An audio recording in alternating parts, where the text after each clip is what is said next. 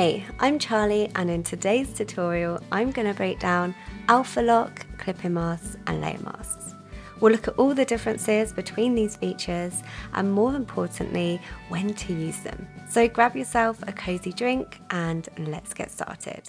So we're going to look at alpha lock first, and what alpha lock does is locks everything around the pixels that you've drawn on your canvas. So if I zoom in really far here, you'll see that this illustration is made up of lots of pixels. And if I remove that background layer, I'm just left with this shape. So what alpha lock does is it will lock all of the surrounding area where there are no pixels drawn. To activate alpha lock, just click on your layer and go down to alpha lock, and you'll see that that's been switched on by this checkered background underneath that layer. If I go back, I can also, with two fingers, swipe on the layer to quickly activate alpha lock as well. So those are two ways to get it. I'll go over to my black, and I'm just going to pick my butter sketch, or maybe my smooth sketcher, just to add some details to the shape now. And this is from my Portrait Essentials, which is part of my Portrait Power Pack for anyone who wants to follow along with these brushes. And I'm just going to add these really nice textured dots all over my dog. I can then also add some nice kind of texture to that tail as well. And as you can see, everything I'm drawing is within that shape. And I'll add some shadows underneath his body as well, just to give it more of a 3D feel. And just like that, I was able to create some details for my illustration using alpha lock. The only downside to this is it will only affect that layer. So for example, if I wanted to then go and change the colors of the spots or maybe the tail, it's going to affect everything on that layer because it's all confined to that one layer. This is the downside of using alpha lock. But the pro is it does save your layer count. So I'm going to show you now how to use clipping masks. So clipping masks are essentially the same thing, so you'll get the same result, but it's a non-destructive way of editing, meaning that if I go to change things up later on, it's going to be a lot easier.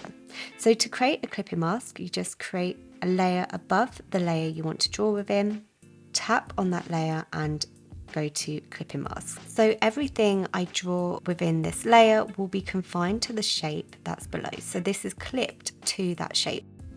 So I'm going to pick a black again and go over to my scratchy strands and just add some tiger stripes now. And again, everything is confined to that shape. I can also create another layer above and maybe add some nice textures as well. So clipping masks are a great way to add and build lots of different textures to your art.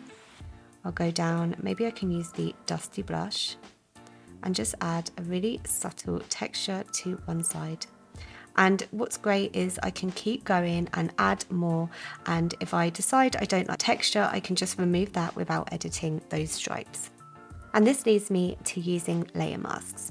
So layer masks are another way of non-destructive editing, meaning if I want to change things up or I change my mind, it will be a lot easier.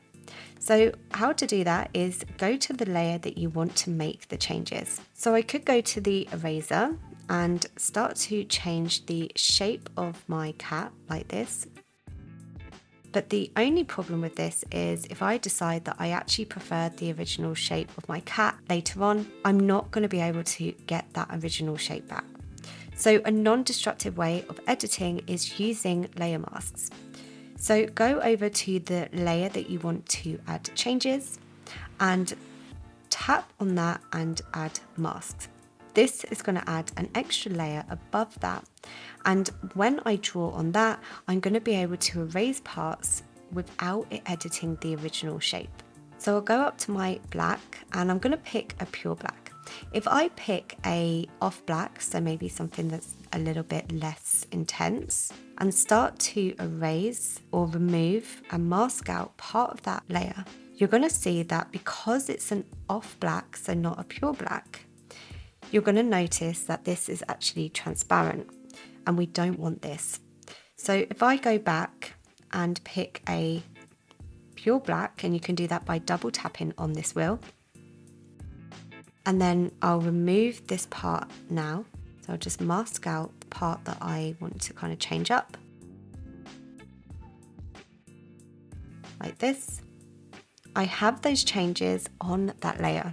So if I want to go back, or maybe I preferred the original, I can just toggle off that layer and all of those changes can be removed. And there you have it, alpha lock, clipping masks and layer masks explained.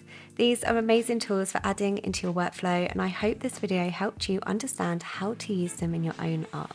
If you enjoyed this tutorial, don't forget to like, comment and subscribe to my channel for more Procreate tutorials every week. Thanks for watching, and I'll see you in the next video. Bye!